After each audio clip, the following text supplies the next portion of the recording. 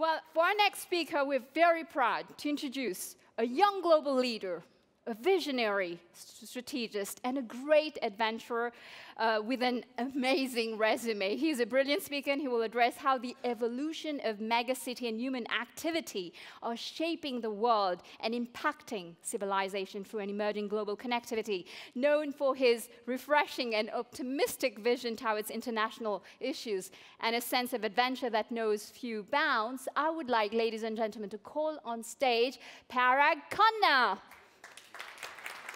Thank you. Good afternoon. I'm absolutely honored to be here. I'm thrilled to not be the opening speaker because we've already had such inspiring comments and remarks. And I want to reflect for just a moment on something that Guido said at the beginning. He said, you are all here designing for the future. I believe you're doing something much more profound than that. You are designing the future itself, not just for the future. And you're designing the future by building it. And so I want to begin today by discussing with you how all of your work in designing the future is leading to a complete reorganization of human civilization. The old models of organizing humanity according to states and boundaries are giving way to a new model in which the world, in which our society is designed and governed through the force of connectivity. And that is so visible if you change the maps that you look at. We are so accustomed to looking at the wall and seeing the world divided according to boundaries only. But we are doing so much more as we build a new world order. Just look, for example, at all of the world's infrastructural networks.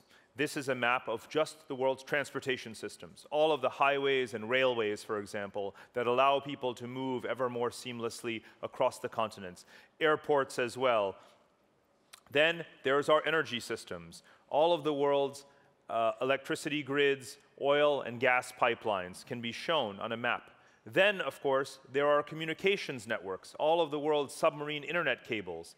And this is just the beginning, more and more and more infrastructures that are uniting us together into one collective civilization. I view this as a revolution in global connectivity. Connectivity is not just the most powerful force in history, it is the most powerful force of the future as well. And you can see it as we invest more and more in all of these infrastructural networks. If you plot it over time, especially just the last 100 years, what you see unfolding before your eyes is our ability to use our engineering and technology to wrap the world in an exoskeleton, a matrix of infrastructures that allow us to rethink how we organize ourselves, how we interact with each other, how our economies operate, even how our politics and society changes. All of it happens as a result of this connectivity. And so what I like to do is to produce maps that show us this connectivity, that privilege, if you will, all of the connectivity. We think of our maps as being static and two-dimensional, but here you're looking at the three-dimensional domain of connectivity and the shifting experience within that connected world. And so you can go online and look at various mapping tools that I and others have developed that show you how you can move around the world and navigate and zoom in and out and look at all of the world's major infrastructures. It's not just a simple X-ray, it's an MRI of our unfolding technological civilization. And to me, this represents such a fundamental evolution in how we look at the world. We don't disagree about natural geography. We know we inhabit the same planet. We know that on our maps, brown represents the deserts, green represents the forests, blue represents the oceans. Now, as I said before, we're all accustomed to looking at static political geography maps. What do those maps show us? They show us how we're divided from each other, and that's it. But that is not the reality of the world today. Most of what governs our lives, most of what dictates our interactions is not how we're divided from each other, but how we're connected to each other. And so only if you look at all three of these layers together, the natural geography, the political geography, and the functional geography, will you appreciate first, how complex the world is, how many feedback loops that are occurring across these different layers, but also you'll discover all of the opportunities, because you'll see who is connected to where and to what and how. And that is the evolution of our cartography. And it is going to unfold faster and faster and faster. Why? Because we are investing trillions of dollars per year in these categories of infrastructure, all of which promote connectivity, whether it is transportation, whether it is energy, whether it is communications, whether it is cities, all of that investment. Now, I think it's brilliant for Dassault to be diversifying its business so widely, because if you look at this chart, what you see is that the annual investment that the governments of the world make in defense and so forth is actually remaining relatively static. But the global investment in infrastructure is skyrocketing. Why? Well, because the world's population has tripled since the end of the Second World War. Tripled. The number of countries in the world has also tripled. But where has been the corresponding investment in these basic infrastructures for a world of 8 billion people? We have only begun to make it. So today, if we're at a level of about $4 trillion per year in infrastructure, we need to double that. And that's finally starting to happen. The #1 priority in the G20, the IMF, the World Bank, all the governments of the world, whether it's the US government or in Asia, is to increase infrastructure investment, to create opportunities for jobs, to accelerate urbanization, to get people more connected to opportunity. And that is only going to happen if we continue in this path of investing in that connectivity. Europe leads the way. Here we are in the heart of Europe, and Europe maybe has taken for granted the fact that it is already the world's infrastructural leader, the highest quality, the highest rate of fixed capital formation in the world is generally in European countries. So much so that Europe is, again, the map of Europe is better understood through functional geography than political geography. Sure, there are debates right now about Brexit, and some other countries may want to come out of the Eurozone. Maybe there is individual countries that want to pull out of the Schengen Agreement, but that is not the big picture. That's happening on the fringes. The big story, if you look at fundamental areas like currency, because I don't believe that the euro is an egg that can be unscrambled, or if you look at energy, here is a map of the European oil and gas grid. You can see how completely integrated European countries are. Do you remember the Fukushima nuclear disaster that tragically struck Japan in 2011? After that, the German government said that they would try to go non-nuclear, that they would phase out nuclear power. But of course, they can't really do that because they import nuclear power from France, right? You cannot untangle European countries as easily as simply what you do with the borders and with laws. The utilities are fused together. Some parts of the region, some parts of Europe, such as the Baltic region, are already so well advanced that even their governments share service with each other. Their telecoms are increasingly integrated. Their banks are integrated. That is a model not just for the rest of Europe, but for the rest of the world. And it is going to reshape not only relations that as Europe expands eastward, as it has for the last 25 years, it's also happening on the other side of the world. If you look at China in the Far East. For the last 25 years, China has massively increased its infrastructure investment too. While Europe has been building from west to east, China has been improving its infrastructure to prepare to expand from east to west. Look at now the volume of China's high-speed rail networks. It's almost equivalent to that of Europe, as well as paved roads.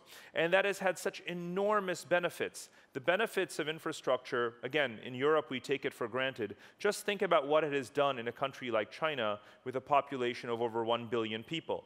It has allowed the eastern populated areas to better access the western regions of the country that represent 2/3 of its geography. It has allowed, as labor costs rise, it's allowed manufacturing to remain in the country in lower cost areas in second-tier and third-tier cities.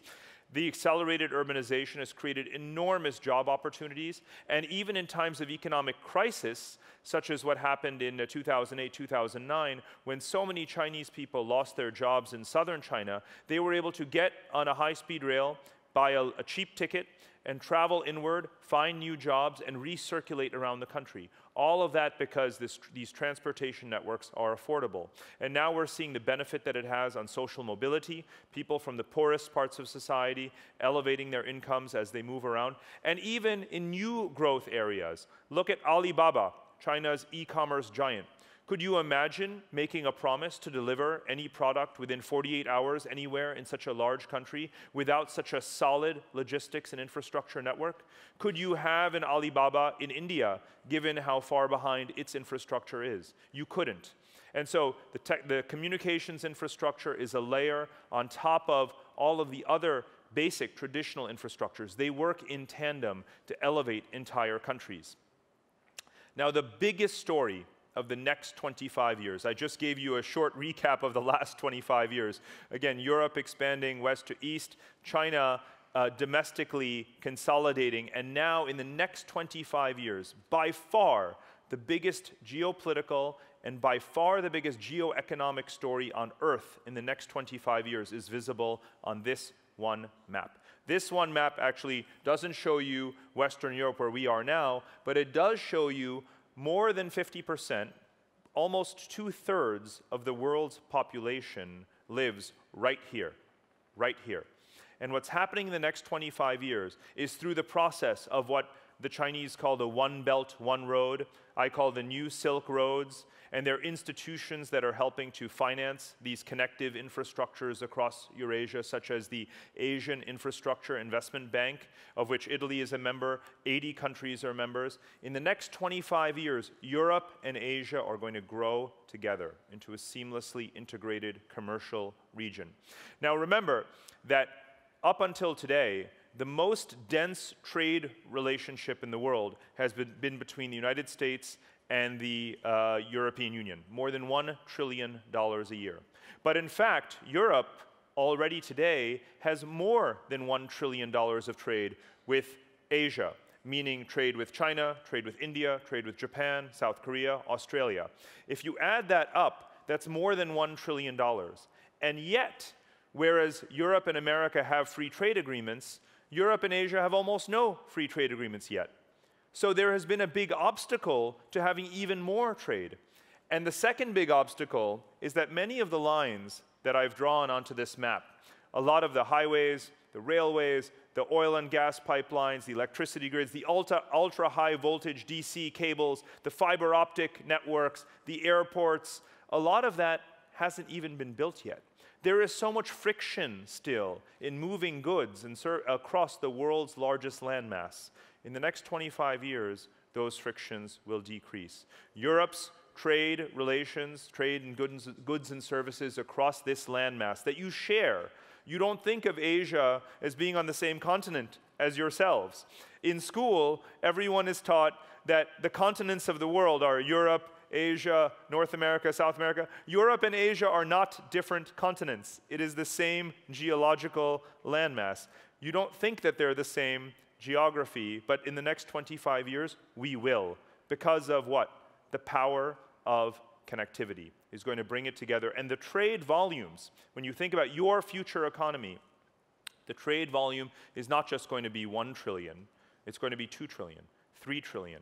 By far the largest economic zone on the planet Earth. And you are at the western end of it, and right here is the eastern end of it. And it is incumbent on all of you to participate in this process, to accelerate this process for your own economic benefit. What else is happening in this world of connectivity? Well, the anchors of this global system are, again, not just nation states. Throughout most of history, human society has actually been centered on the city. We have had cities for 7,000 years. And over the last 7,000 years, empires have risen and fallen. Nations and states and boundaries, they come and they go. But we always have the city. And now, as you know, most of the world's population lives in cities. That will be 70% perhaps by the year 2030. This is the most accurate map, if you will, of humanity. Never mind those maps in your office that just show you the borders. Every person in this room, every one of the 8 billion people on Earth is a pixel on this map. So here you can see where we are. You want to design for the future, you want to design the future, you want to design for the age of experience, design where the people are. And the people are in cities. They're primarily in Asia. They're primarily living in coastal cities, and those cities are getting bigger and bigger and bigger. So what I've done is to draw these ovals over the mega city clusters. And those show you not only that the populations of cities in Asia can be 3, 4, or 5 times larger than the largest cities in the West. What are the largest cities in America and Europe? Los Angeles and New York, London and Moscow. Populations ranging from 10 to 15 million people. The mega cities of Asia, the broader metropolitan regions, have populations anywhere from 30, 40, up to 80 million people. Tokyo is still the largest city in the entire world, and the Tokyo to Osaka corridor has over 80 million people, most of Japan's GDP. And everywhere you look around the world, you can see that these cities dominate entire national economies. You could go so far as to say that countries depend on cities more than cities depend on countries. Because look at how, in so many places, whether it is Russia, whether it is the Philippines, Indonesia, countries with hundreds of millions of people, just one city or two represent more than 50% of the GDP of the entire country. Now, this is also a lesson for us that we have to, obviously these are the cities of opportunity. These are the places where it's important to invest. But it also shows you that these countries have a long way to go to extend the benefits of urbanization to all of their people. Because if you take a place like the Philippines with 100 million people, or Indonesia with more than 200 million people, only a tenth of their population is really participating in the robust growth of their capital cities. So much more has to be done in all of the other geographies. And that, too, is a huge growth opportunity. Look at the picture another way. Look at just the 40 or 50 key demographic and economic urban hubs of the world projected out to the year 2030. This is data from the World Bank, from the United Nations, from others. What are the principal 50 urban hubs? So for all of you, you can look at this map and you can say, this is simple. Am I there or am I not there? Do I have a presence there? Am I doing business there? Am I selling there? Do I have partners there? Am I part of projects there? Then you will know, are you part of the future or are you not part of the future? Because these are the urban hubs where the future of humanity is really coming together.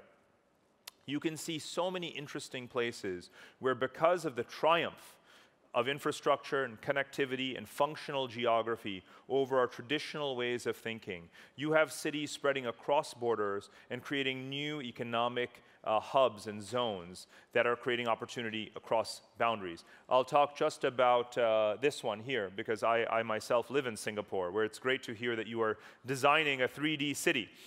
You can already see the benefits that Dassault has brought to the Smart Nation program of Singapore. But let me talk to you about this infrastructural opportunity, because economics is about, simply put, the optimization of land, labor, and capital.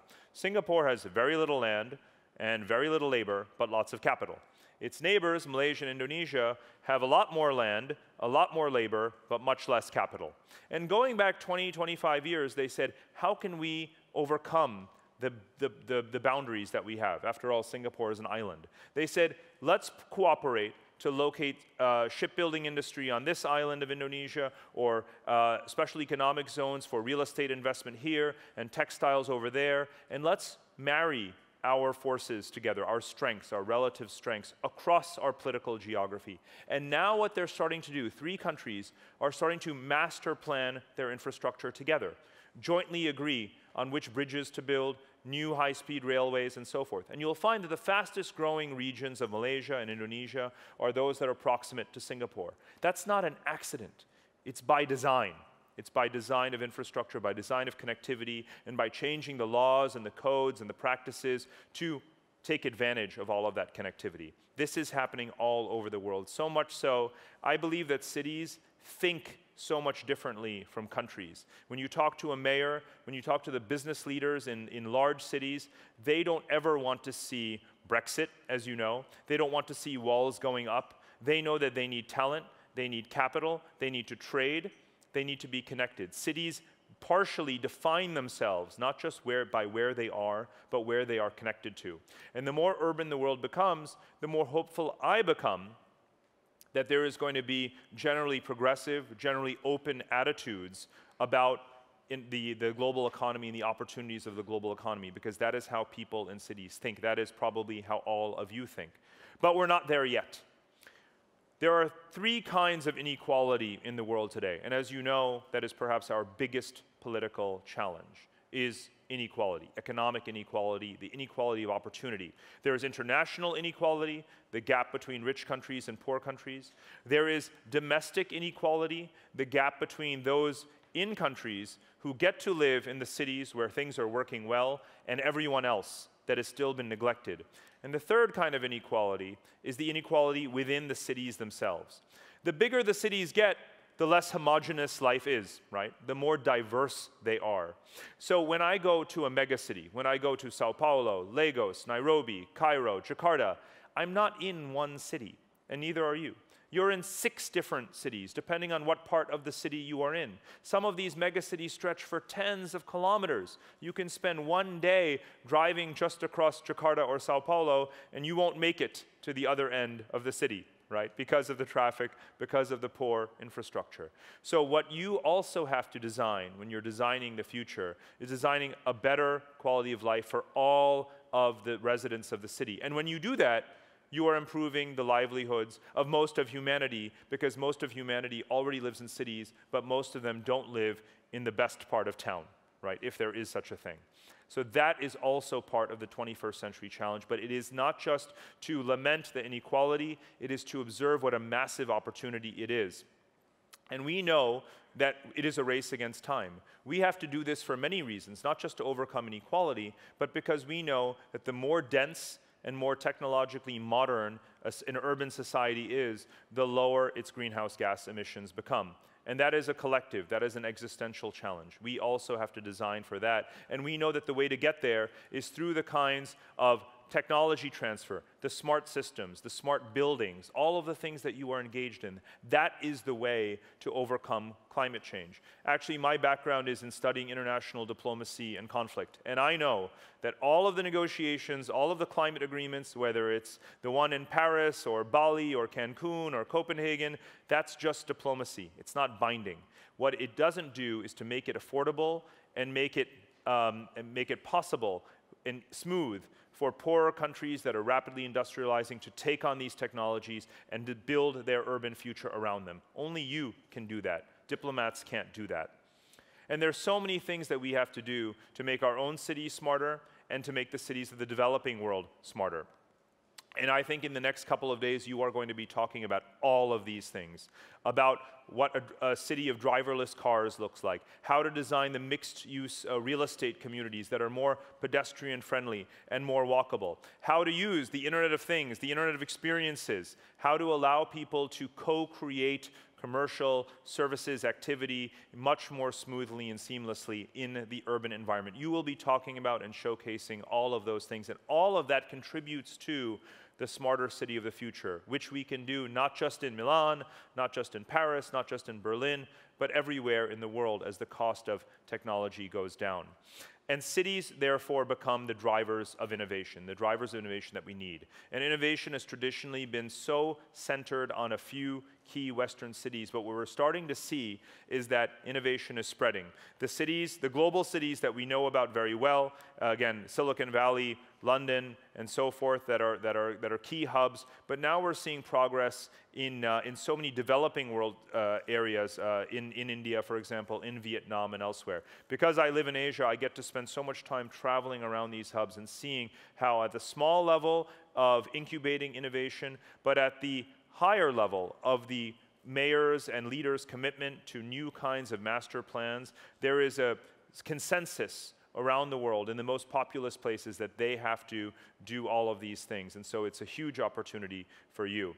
In the end, I like to show this map that was created by an artist who was saying, what would the world look like if we had not only all of the cities in the world connected to each other, but through sort of hyperloop, a seamless kind of connectivity between the principal cities of the world, and use the London tube map to represent it. This is the world that we should not only dream about, it's the world that we should be building. It's the world that you are already designing. And I think this world of connecting cities is going to be a more prosperous world, a more inclusive world, and a more peaceful world. So I wish you much success in the next couple of days as you work together to design that future. Thank you very much. Thank you.